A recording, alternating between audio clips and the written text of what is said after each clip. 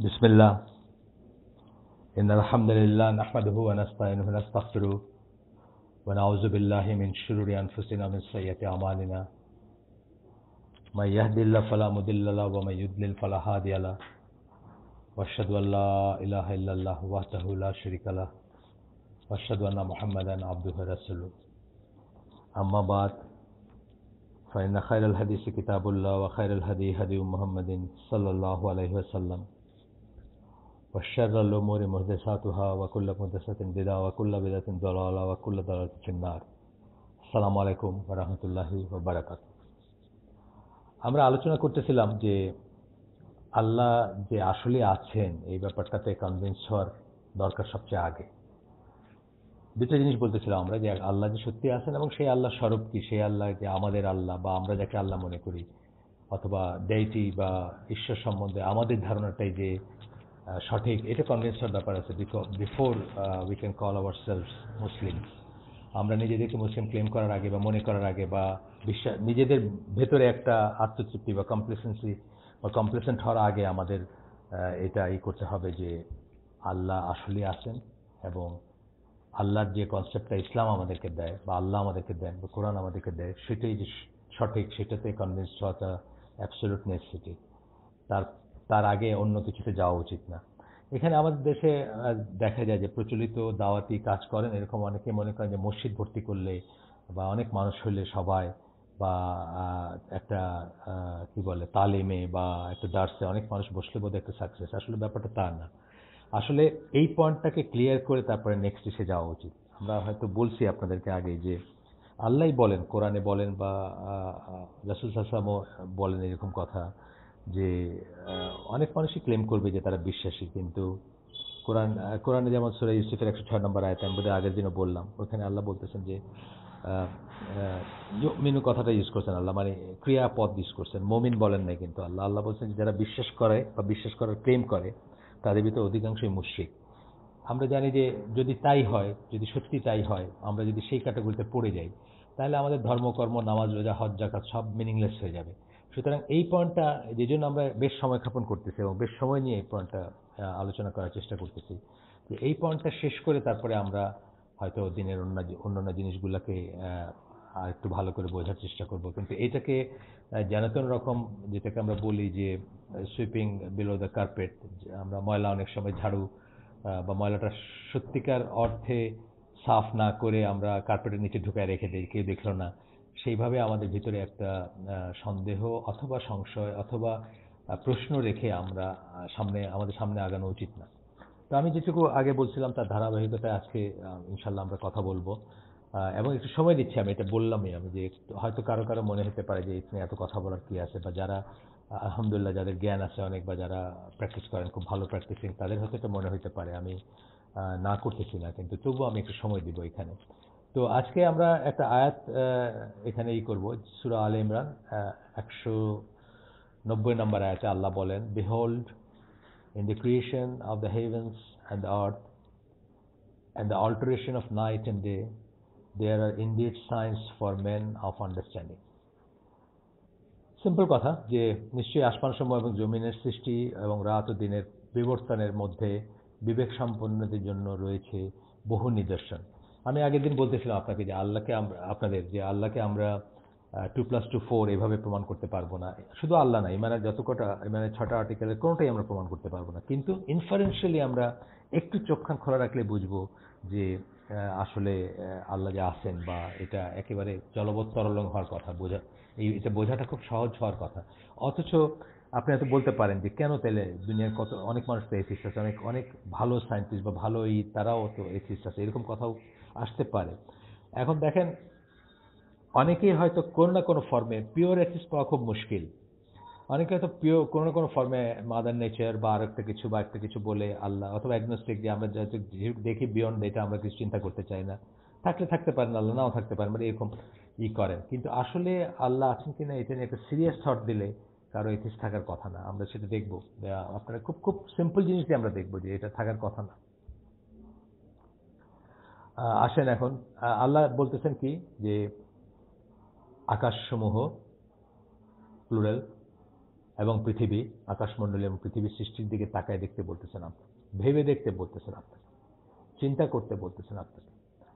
এখন পর্যন্ত আমি আগেই বলছি যে সবচেয়ে প্লজিবল থিওরি অফ কসমোলজি বলেন যদি, বা ইউনিভার্সের বলেন, বা ইউনিভার্স কামিং ইনটু বিং যদি বলেন, তাহলে বিগ ব্যাংটাই মোটামুটিভাবে সবচেয়ে প্লজিবল বা সবচেয়ে যুক্তিসঙ্গত মনে হয়, বা মানে মানুষের কাছে বেশি লজিক্যাল মনে হয়।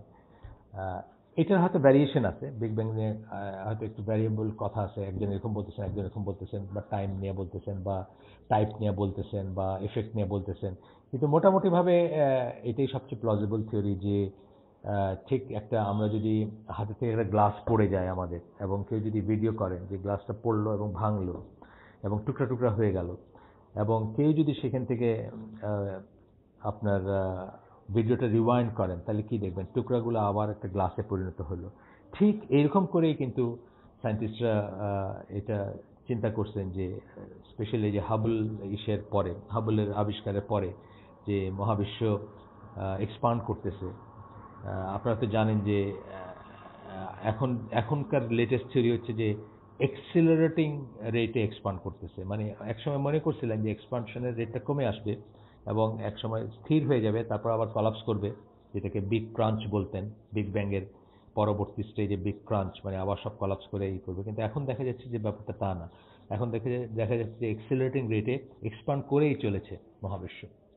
যাই হোক, এই যে গ্লাসের উদাহরণটা দিলাম, ঠিক একইভাবে তারা এটাকে পেছনে নিয়ে গিয়ে দেখছেন যে সবকিছু একসময় একটা বিন্দুতে ছিল, যে বিন্দুটাকে তারা বলেন যে সবকিছুর সূচনা সেখান থেকে, যেখানে একটা বিস্ফোরণ হয় বা একটা বিগ ব্যাং যেটাকে বলেন, এবং ওই সময়টাকে T=0 ধরেন। মানে তার আগে কোনো টাইম স্পেসের কোনো এক্সিস্টেন্স ছিল না, এইভাবেই ধরেন তারা।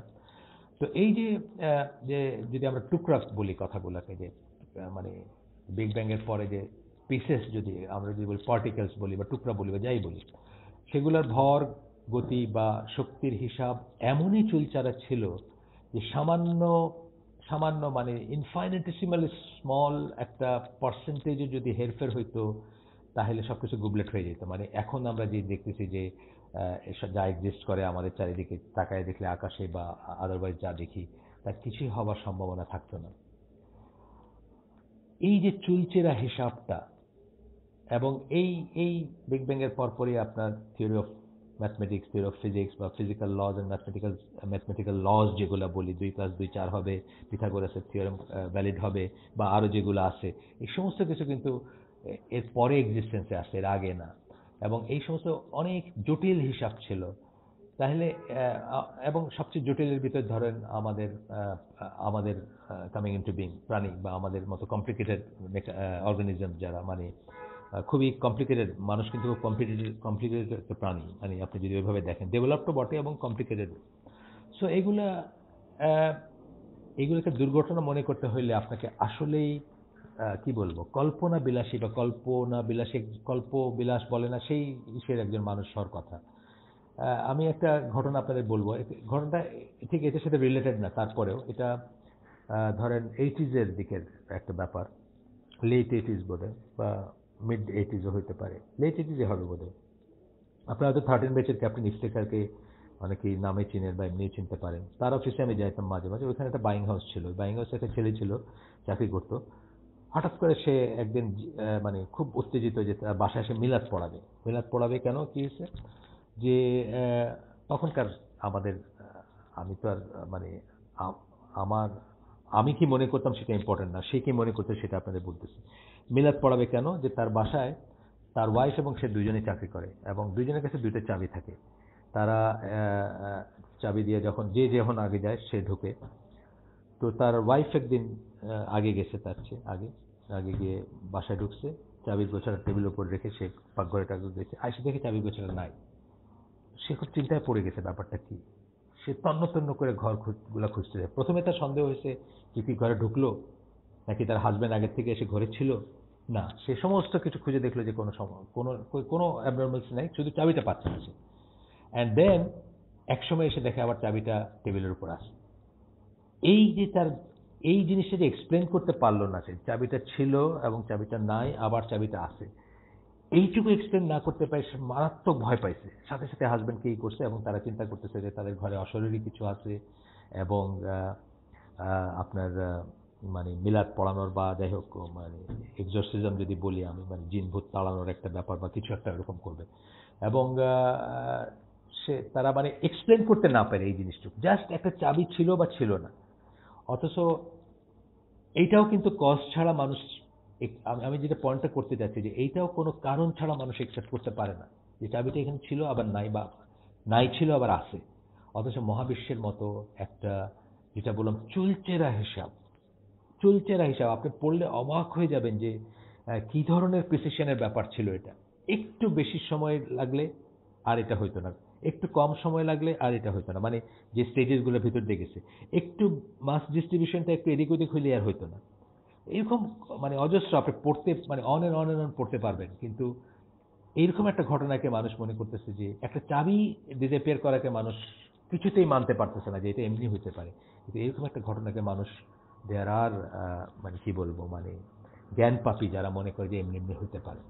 সো মুসলিমদেরকে আল্লাহ কি বলতেছেন? আল্লাহ বলতেছেন যে এগুলোর দিকে চিন্তা করতে বলতেছেন, যেটা ইনফারেন্সিয়ালি আপনি বুঝে যান যেটা এমনি এমনি হওয়ার কথা না।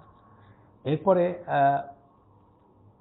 আমরা এই যে ধরেন একজন স্কলার বলেন যে, বা একজন না, আরো আমি পাইছি, অন্যরাও বলছেন, ইসলামের স্কলাররা বলেন যে মানুষ আসলে ঘুমিয়ে দিন কাটাচ্ছে, বা সমনাম্বলিজম একটা রোগ আছে যে মানুষ ঘুমায় থাকে, উঠে রাত্রে হাঁটাহাঁটি করে, পানি খায়, হয়তো বাইরেও যায়, আবার এসে ঘুমায় যায়, কিন্তু সকালে কিছু মনে করতে পারে না।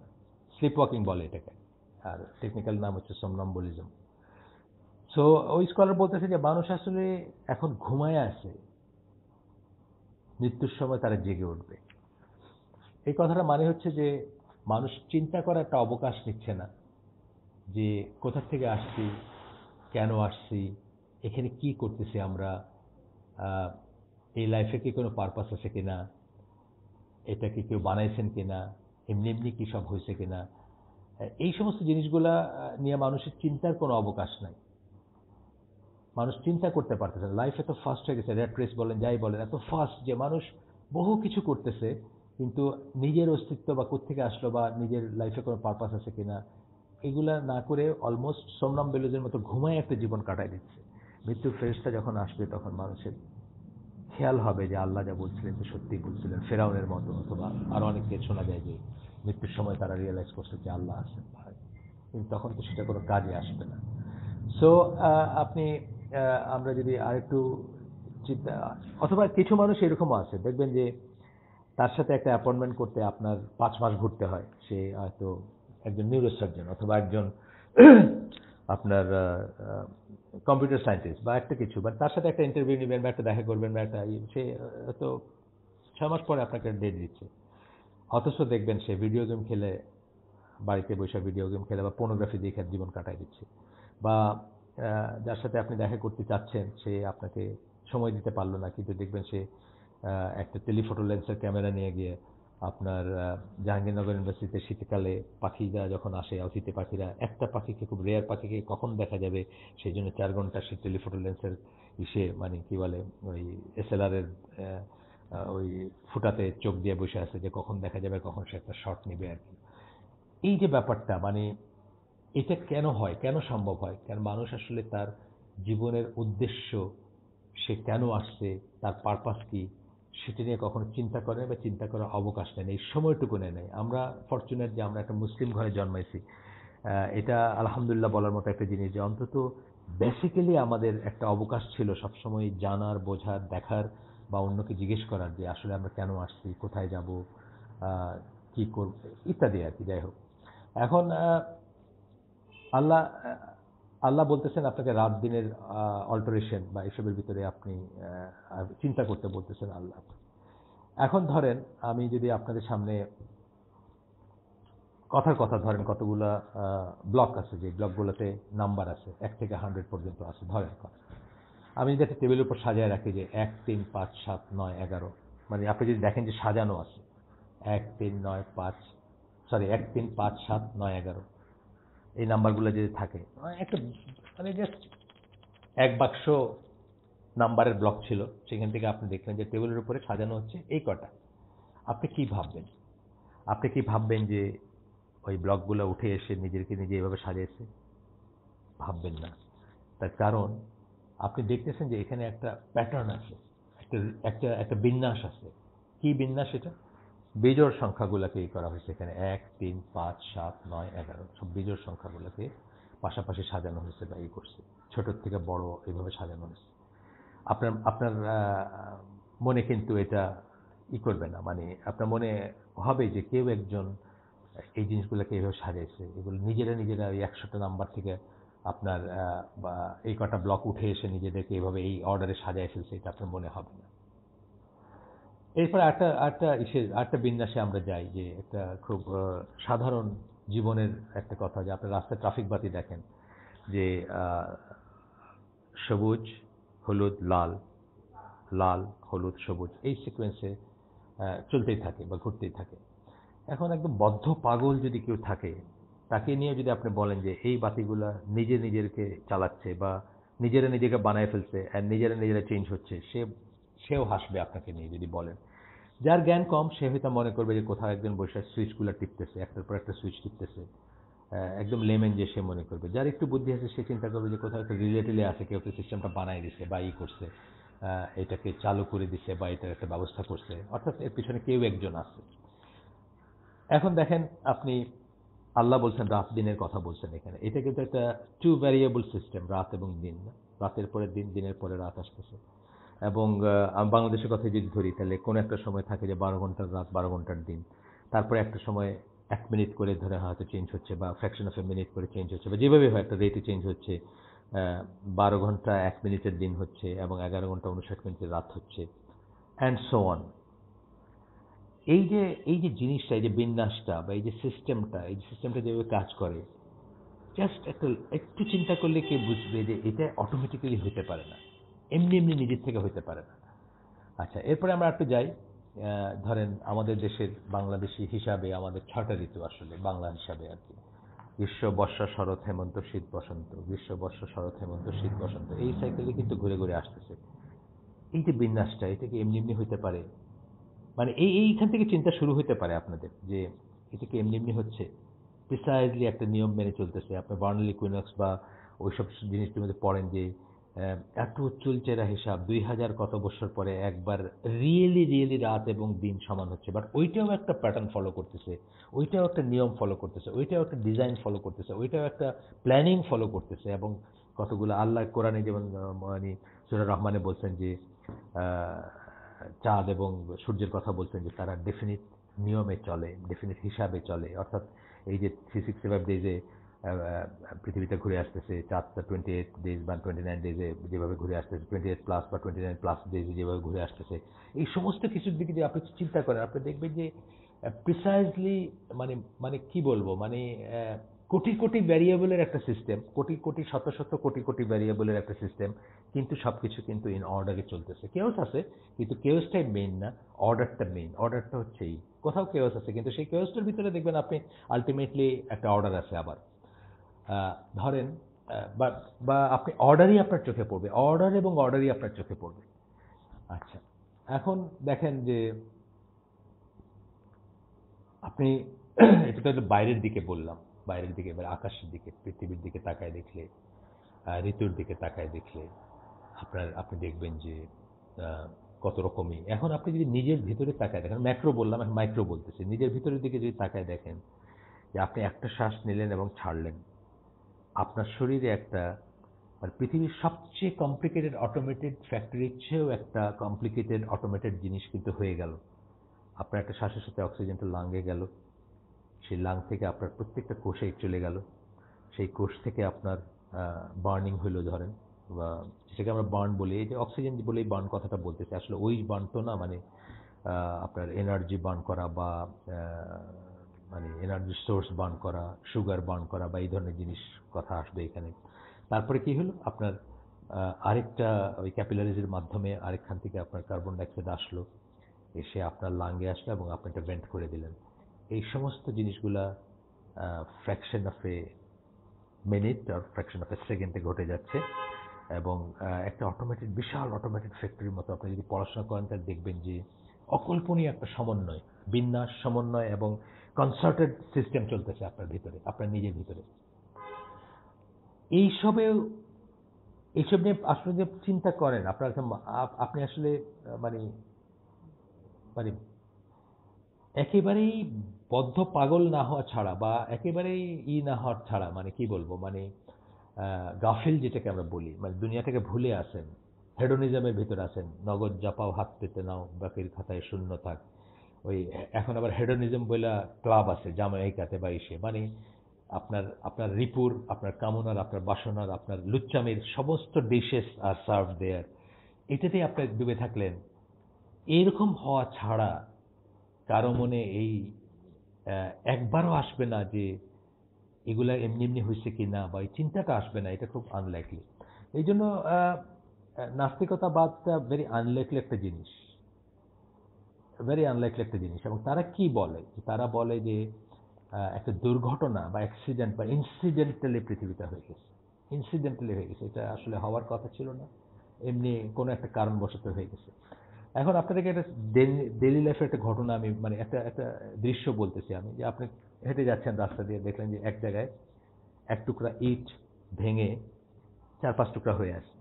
হ্যাঁ, দিস ক্যান বি অ্যাক্সিডেন্ট, কারণ হয়তো কেউ ইট নিয়ে যাচ্ছিল, গাড়ির থেকে পড়ে গেছে, বা ঠেলা গাড়িতে পড়ে গেছে, একটা ইট ভেঙে টুকরা টুকরা হয়ে গেছে বা কয়েক টুকরা হয়েছে, এটা কোনো পারপাস নেই, এটা এমনি পড়ে গেছে, এটা অ্যাক্সিডেন্ট।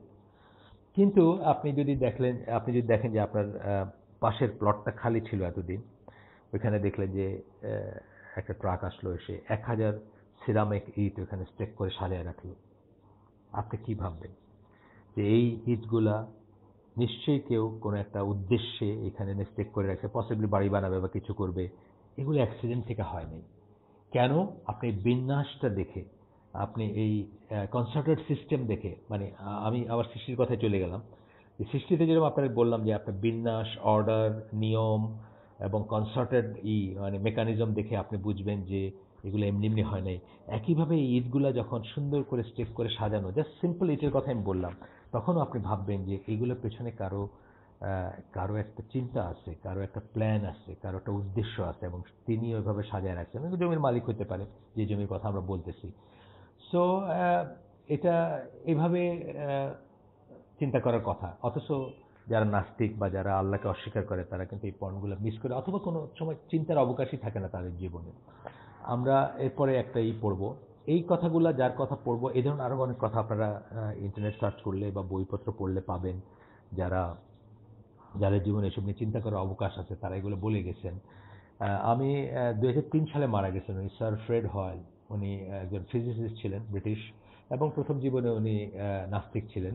কিন্তু পরবর্তী জীবনে তিনি, মানে তার নাস্তিকতায় চির ধরে, অর্থাৎ উনি ভাবতেন যে না, কিছু একটা আছে কোথাও। সেটা তো ডিফাইন করতে পারতেন না। আমি ডিফাইন করতে তো আর আমরা পারবো না। আল্লাহকে কি আমরা ডিফাইন করতে পারবো? পারবো না। আল্লাহ আমাদেরকে যেটুকু বলছেন, আল্লাহ সম্বন্ধে মুসলিম আকিদা হচ্ছে বা বিলিফ হচ্ছে যে আল্লাহ যেটুকু বলছেন সেটুকুর ভিতরে আমরা থাকবো, আমরা তাকে ডিফাইন করতে যাব না, বাট চিন্তা করতে পারবো তাকে নিয়ে, সেটা তো ঠিক। তো উনি তার একটা বই আছে, 1983 সালে লেখা বই, দ্য ইন্টেলিজেন্ট ইউনিভার্স বইটার নাম। ওইখানে উনি এক জায়গায় বলছেন যে life as we know it is, among other things, dependent on at least 2000 different enzymes. অন্য অনেক কিছু তো আছেই, খালি এনজাইমের কথা উনি বলতেছেন যে 2000 এনজাইমের উপর dependent. How could the blind forces of the primal C manage to put together the correct chemical elements to build enzymes? Fred while হয়তো তখনও জানতেন না যে লাইফ জিওসেন্ট্রিক না। এটা হচ্ছে 1983 সালে লেখা, যখন লিখতেছেন তখনও এটা মানুষ জানতো না যে লাইফ জিওসেন্ট্রিক না। অর্থাৎ ডারউইনিজম অ্যাজিউম করে যে এইখানে প্রাইমোরিয়াল স্যুপ যেটাকে বলি, like এলিমেন্টসের soup, like carbon, oxygen and hydrogen, এইগুলোর থেকে নিয়ে কাকতালীয়ভাবে একটা ইউনিসেলুলার লিভিং বিং বা অর্গানিজম হয়েছে, এবং সেটার থেকে আস্তে আস্তে আস্তে বান্দর হয়ে মানুষ হয়েছে আমরা। সেটা হলো যে থিওরি বলে বা যে থিওরি অ্যাজিউম করে, তারা কিন্তু অ্যাজিউম করে যে লাইফ ইজ জিওসেন্ট্রিক, মানে এই পৃথিবীতেই জীবনের উদ্ভব হয়েছে। অথচ আমরা আপনাদেরকে একটা ডকুমেন্টারি দিব, আপনারা দেখবেন ইনশাল্লাহ যে লাইফ জিওসেন্ট্রিক না, লাইফ আসলে আউটার স্পেস থেকে আসছে। এটা মোটামুটি সায়েন্টিস্টরা মোটামুটি প্লজিবল একটা থিওরি এবং অ্যাকসেপ্টেড থিওরি যে বাইরের থেকে আসছে, কারণ এই মেটিরিয়ালের টুকরার ভিতরে মাইক্রোবের ফসিল পাওয়া গেছে যেটা আউটার স্পেস থেকে আসছে, সেখান থেকে বলেন। এবং আপনার ওই ওই ওই ডকুমেন্টারিটা ইনশাল্লাহ আমি দিব গ্রুপে, তখন দেখবেন যে ওইখানে আপনার এমনকি পানি পর্যন্ত আউটার স্পেস থেকে আসছে, কীভাবে আসছে এগুলো তারা এক্সপ্লেন করবেন। তো যেটা বলতেছিলাম যে আপনি দেখবেন যে ওইখানে খুব স্ট্রং সাজেশন যে জীবনটা বাইরের থেকে আসছে, প্রাণটা বাইরের থেকে আসছে, লাইফ বাইরের থেকে আসছে। যাই হোক, ডারউইনিজম অ্যাজিউম করছিল যে এই পৃথিবীর যে প্রাইমোরিয়াল সুপ, একদম সূচনা লগ্নে যেসব গ্যাস টেস ছিল বা যে অবস্থা ছিল, কাকতালীয়ভাবে কোনোভাবে জীবনটা এক্সিস্টেন্সে চলে আসছে। তারপরে ফ্রেড হোয়েল বলতেছেন যে how could the blind forces of the primal C, ওই প্রাইমোরিয়াল সুপ যেটা বলতেছেন আর কি, বা যেটা ওই কথা বলতেছেন, C manage to put together the correct chemical elements to build enzymes. 20,000 এনজাইমসের কথা, 2,000 এনজাইমসের কথা বলতেছেন তিনি। এরপরে বলতেছেন,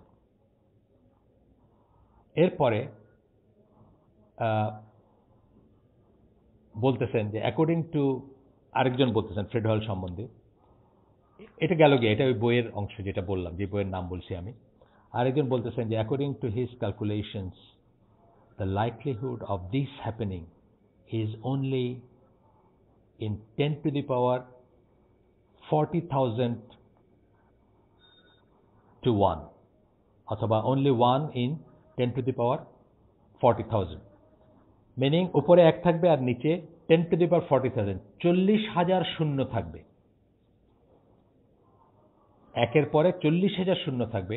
তত ভাগের 1 ভাগ হচ্ছে পসিবিলিটি, উনি যে ক্যালকুলেট করে দেখছেন বা ক্যালকুলেট করে বোঝাইতে চাইছেন, ততটুকু পসিবিলিটি বা চান্স বা প্রবাবিলিটি থাকবে যে life came in two being by itself. That is about the same chance. যেটা কেউ হয়তো অঙ্কটা বুঝবেন না, 10 to the power 40,000 বলতে কী বোঝায়, এটা হয়তো কারো মাথায় ঢুকবে না। সেই জন্য উনি আরেকভাবে বোঝাইছেন লেমেনদের জন্য, যে that is about the same chance as throwing 50,000 sixes in a row with a die। আমরা যে লুডোর যে ছক্কা দেখি, সেটার এক পাশে 1, এক পাশে 2, এক পাশে 3, এবং 6 পর্যন্ত থাকে। তো উনি বলতেছে ইন এ রো, মানে আপনি 50,000 বার এটা থ্রো করবেন এবং 50,000 টাইমস 6ই আসবে, সেটার সম্ভাবনা যেমন লাইফ কামিং ইনটু বিং এর সম্ভাবনা তেমন। আপনি একটা ছক্কা নিয়ে চেষ্টা করে দেখতে পারেন, 6 বার 6 ওঠানো is very difficult, very unlikely. 6 বার আপনি 6, যদিও এখানে প্রসঙ্গত বলি, আমি জানি না পরে আমার মনে থাকবে কিনা, ডাইসের যত গেম আছে সব কিন্তু মুসলমানদের জন্য হারাম। এটা আরেকদিন আমরা পরে আলোচনা করবো, বা কেউ জানতে চাইলে আমি দলিল দেব। কিন্তু আমি জাস্ট বললাম প্রসঙ্গত যেহেতু আসলো, যে ডাইসের গেম, মানে আমরা তো ছোটবেলায় লুডো খেলছি, তারপরে মনোপলি খেলছি কেউ, বা এই ধরনের আরো গেম আছে যেগুলা আমরা হয়তো খেলছি, এগুলো সব কিন্তু ইসলামে হারাম, একদম স্পষ্ট হাদিস দ্বারা হারাম। যাই হোক, এটা পরে কথা, আর আজকের কথা না এটা। এইটুকু যখন বলা হয়, এটা আপনি কোনোভাবেই সম্ভব না এটাই করা। 50,000 বার ছুঁড়ে প্রতিবার ইনের রো এবং প্রতিবারই আপনার ছক্কা উঠবে, এটা যেমন অসম্ভব, লাইফ কামিং ইনটু বিং অথবা সেই 2000 এনজাইমস, ডিফারেন্ট এনজাইমস, এগুলো এমনি এমনি হয়ে যাওয়া, এটা সেরকম বলছেন। এইটাও যিনি বুঝবেন না, তার জন্য ফ্রেড হোয়েল বলছেন যে এটাও কেউ না বুঝতে পারেন যে এটাও ছক্কার ব্যাপার, হয়তো ছক্কা দেখেন নাই কেউ, এর মানুষ থাকতে পারে দুনিয়ায়। তাকে কি বলছেন, তাদের জন্য কি বলছেন দেখেন, the chance of that higher life form, the chance that, মানে এই সম্ভাবনা যে, the chance that higher life forms might have emerged in this way is comparable with the chance that a tornado sweeping through a junkyard might assemble a Boeing 747 from the material therein, এবং আরো আছে এরপরে, আমরা সেটা না পড়ে একদম কনক্লুশনটা পড়তেছি। I am at loss to understand biologists' widespread compulsion to deny what seems to me to be obvious. যেটা আমার কাছে এত অবভিয়াস যে এটা এমনি এমনি হইতে পারে না, কোনো বায়োলজিস্ট বা বায়োলজিস্ট এটা কি করে ডিনাই করেন। আমিও সেই কথাটা কিন্তু আপনাদের আরেকভাবে বললাম যে সামান্যতম সময় যে দিবে এই নিয়ে জিনিসটা নিয়ে চিন্তা করার, সে কি করে মনে করবে যে সবকিছু এমনি এমনি হয়েছে বা আউট অফ নাথিং হয়েছে, এটা মনে করাটা খুব ডিফিকাল্ট একটা মনে করা আর কি। আর সেই জন্য আল্লাহ আমাদেরকে এরকম ইনফারেন্সিয়াল প্রুফস উপস্থাপন করে আল্লাহ আমাদেরকে প্রাথমিকভাবে যুক্তি সহকারে তার দিকে এবং তার দিনের দিকে ডাকেন। আমি বলতেছি না যে আপনি যুক্তি দিয়ে আল্লাহ সবকিছু বুঝে ফেলবেন, এটা একেবারে অর্বাচীনের একটা কাজ হবে যদি আপনি মনে করেন। কিন্তু অন্তত প্রাথমিকভাবে আল্লাহ আমাদেরকে সেইভাবে তার দিকে ডাকেন, খুব সিম্পল যুক্তিতে ডাকেন। কোয়ান্টাম মেকানিক্সের দরকার নাই, আপনার অ্যাস্ট্রোফিজিক্সের দরকার নেই, যদি আমি অনেক টার্ম ইউজ করছি, এটা আপনাদের সাথে গল্প করতে গিয়ে করছি, কিন্তু আসলে খুব সিম্পল জিনিস। যে এই উটের ক্যামেল ডাঙ্গের কথা বলছিলাম গতদিন, যে একটা জায়গায় একটা মরুভূমিতে যদি আমি এক জায়গায় দেখি যে উটের গোবর আছে, আমি উটটাকে না দেখেও জানবো যে এখান দিয়ে কোনো একটা উট গেছে। সিম্পল কথা। সেইভাবেই ওই মহিলা তার ঘরের চাবির গোছাটা একবার দেখছেন, রেখে গেছেন, তারপরে দেখেন নাই, কিছুক্ষণ পর আবার দেখছেন, উনি এটা কিছুতেই মানতে পারতেছিলেন না যে এটা এমনি এমনি হতে পারে। খুব সিম্পল জিনিস দিয়ে কিন্তু আল্লাহকে বোঝার চেষ্টা করতে পারি আমরা। খুব বেশি সফিস্টিকেটেড বা খুব বেশি অনেক পড়াশোনা বা অনেক অঙ্ক বিজ্ঞানের জিনিসের দরকার হইলে আল্লাহ ওই যুগে কোরআন নাজিল করতেন না, এই যুগে নাজিল করতেন। আমরা আজকের জন্য কিছু ফুড ফর থট দিলাম আপনাদের, ইনশাআল্লাহ চিন্তা করবেন। আমি এগুলো করার একটাই কারণ যে আমাদের বিলিফ ইন আল্লাহ যেন একদম ফার্ম হয় এবং এখানে কোনো রকম গ্যাপ যেন না থাকে। থাকলে আমরা জ্ঞানের ভিত্তিতে সেটাকে ব্রিজ করে নিব, সেই গ্যাপটাকে ভরে নিব বা করে নিব ইনশাআল্লাহ। সুবহানাকা আল্লাহুম্মা বিহামদিকা আশহাদু আল্লা ইলাহা ইল্লা আনতা আস্তাগফিরুকা ওয়া আতুবু ইলাইক। আমি যা বললাম তার ভিতরে যদি ভালো কিছু থেকে থাকে, সমস্ত প্রশংসা আল্লাহর, আলহামদুলিল্লাহ। আর খারাপ কিছু যদি শুনে থাকেন আপনারা বা ক্ষতিকর কিছু, সেটা সমস্ত ব্যর্থতা আমার এবং সেটা শয়তানের তরফ থেকে। আল্লাহ আমাদেরকে ভালো জিনিসটা আমল করার সুযোগ বা যোগ্যতা দেন, সুযোগ দেন এবং তৌফিক দেন আমাদের, যেন আমরা ভালোটা জীবনে অ্যাকচুয়ালাইজ করতে পারি এবং আল্লাহর মতো করে জীবনটা পরিচালনা করতে পারি। ইসলামে ওয়ার্ল্ড ভিউয়ের একদম সেন্ট্রাল আরেকটা জিনিস হচ্ছে ডেথ বা মৃত্যু চিন্তা বা মৃত্যুর সম্ভাবনাটা।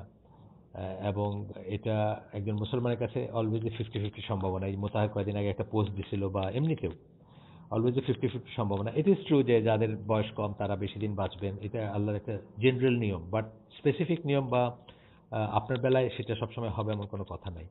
আর সেই জন্যই আমরা ওয়েট করে থাকবো না যে আমাদের অনেক সময় আছে, আমরা আরো পরে এগুলো নিয়ে চিন্তা করলে চলবে, পরে জানলে চলবে বা পরে আমল করলে চলবে। সেটা কোনো বিশ্বাসী মুসলিমের করা উচিত না। আসসালামু আলাইকুম ওয়া রাহমাতুল্লাহি ওয়া বারাকাতুহু।